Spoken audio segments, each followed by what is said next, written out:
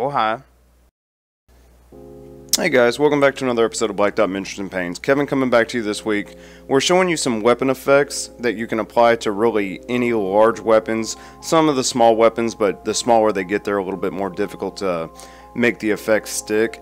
So I'm showing you 3 different ways to do weapon effects today. I'm showing you an OSL plasma cannon effect. I'm showing you how to do it if you don't have an airbrush, and then I'm showing you a heat effect on a heavy bolter or any chain gun that you may come across. So check these out, see if they're useful to you. I think they add a definite pop to the models. So first we're coming through, this has just been primed black, then we come through with Vallejo metal color steel. All we're doing right now is picking out all of the silver components on this guy.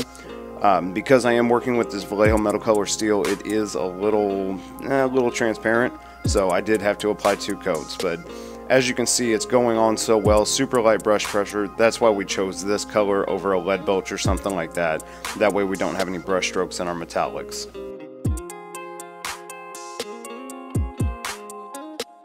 So since we're painting these plasma coils blue, we definitely want to come through with something a little bit brighter. So here we're coming through with 1000 Suns blue. If we were doing red, we'd want to go something like Wild Rider red. If we were doing green, we'd want to go with a Warpstone glow. So you want to go with a brighter color whenever you're selecting your plasma coils.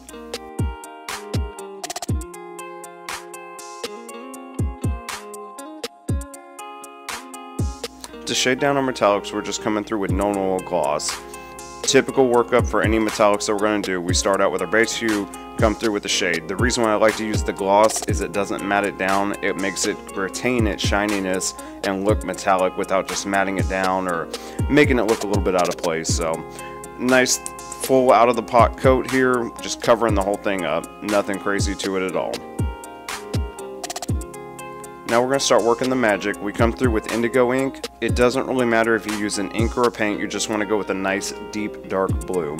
So I've seen some people do it with McCrag blue, I've seen some people do it with the Fang. The reason why I chose the ink is because it is semi-transparent and it'll help me keep a little bit of the blue underneath. For the next step up, we come through with white ink and indigo ink 1:1. Again, you can do all of this with paints. You certainly do not have to use inks. So for this step, if you're using paints, you could come through with something around Calgar blue. You could go with rust gray, depending on what kind of hue you want it to be. Again, we're just trying to keep a little bit of the transparency from the coat I laid down already. From there, we make a big jump. We go 3:1 white ink to indigo ink. Again, we're just trying to establish a tighter circle in the center of these plasma coils where the light is emanating from. So that's the entire purpose of this effect, is you start out with a broad spectrum light everywhere. From there you go to a tighter circle of a brighter color and then another tighter circle of a brighter color. Finally we go to pure white ink. All we're doing is just putting a nice dot right in the middle, on the top and the sides of it, just to make that the brightest point, the heaviest glow. Again, you could use ceramite white. In fact, I might recommend that over the ink because these dull down, whereas the ink, paint would not. So we got a little bit loose and crazy, washed out some of our mid-tone. We go back to that 3:1 white to indigo ink and just reestablish some of our intermittent colors, that middle tone.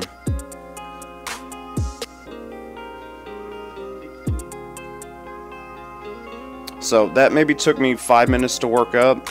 If you've got your tank ready to go, you've got your guy ready to go, this is just a really quick and easy effect to really bump it up to the next step. So something to consider. As you see on the front of this guy, I did a plasma cannon with or a plasma bolter with a different style, and it's just night and day difference. If this were going to be 100% tied to this model, I would have done some OSL around the actual tank body, but it's not. So let's move on to our next one. Here we're going to show how to do it with just paint brushes. So we started out the same point.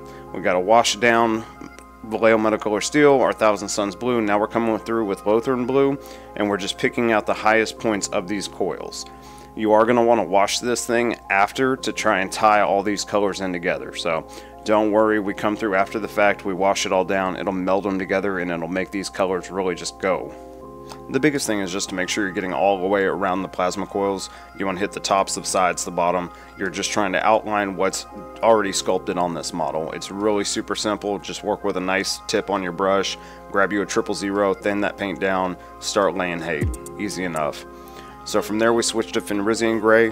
Here, you know, we've got essentially a rectangle, right? With 4 corners, they're rounded off, but same concept. All we're trying to do is hit the outside edges of these 4 corners, trying to establish a little bit brighter color with Fenrisian Gray. So what we're going to do is start there, and we're going to progressively lighten up that color.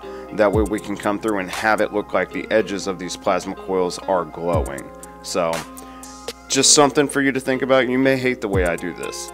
Completely understandable. Everyone has their own way of doing it. I find this is one of the easiest ways to do it if you don't have access to an airbrush and you're wanting to create a good plasma effect.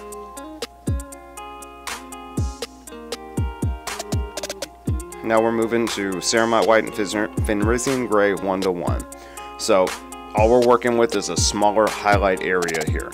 We did maybe 60% of that entire rounded off edge before. Now we're coming through with about 20-30% of that area, and we're just working this highlight in. With this, I would definitely recommend blending your colors and mixing them together. That way you create a cohesive color that's going to take the highlight well. If you try and push it through on a different color, you may get a just wrong looking effect and it doesn't work out. Finally, we come through with Ceramite White on this guy, and we're just putting little dots on the most highest peak of these little rounded edges, just to make it look like it's brightest at the very tip tops. So easy peasy, nothing high stress about it.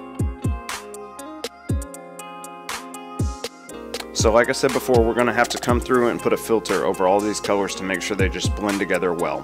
We took some Army Painter Blue Wash. You could definitely use Dragonhealth Nightshade. And all we're doing is thinning it down and putting a filter over this. We're not necessarily worried about putting a wash in the recesses of the actual plasma coils. This is more so just to put a nice filter over it and make these things look like the colors blend real well. So this is a way to do it. It works great if you don't have access to an airbrush.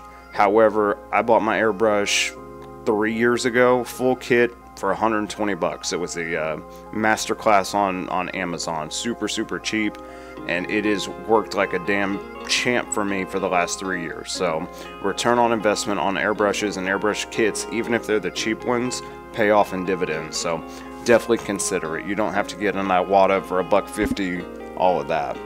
So this is the final thing we're working up, show y'all today. We're doing a heavy bolter here, or whatever they call these, I'm not sure. We got it painted with a nice silver color to start out with, and then we come through with a gold ink. You could definitely use any other gold you got. Retributor Armor works great, but I'm using a gold ink because honestly I bought it, wanted to try it. So on top of our gold, we come through with Vallejo Brilliant ink.